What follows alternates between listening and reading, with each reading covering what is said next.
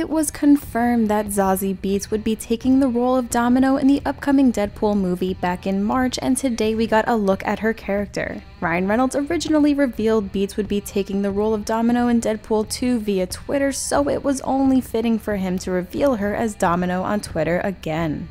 As far as other news goes, we got a small teaser for Deadpool 2 ahead of Logan, which showed our favorite Merc with a mouth spoofing Superman while the iconic John Williams score played. It was also recently confirmed that Deadpool will star in a film adaptation of the X-Force. Deadpool 2 is set to release on June 1st, 2018.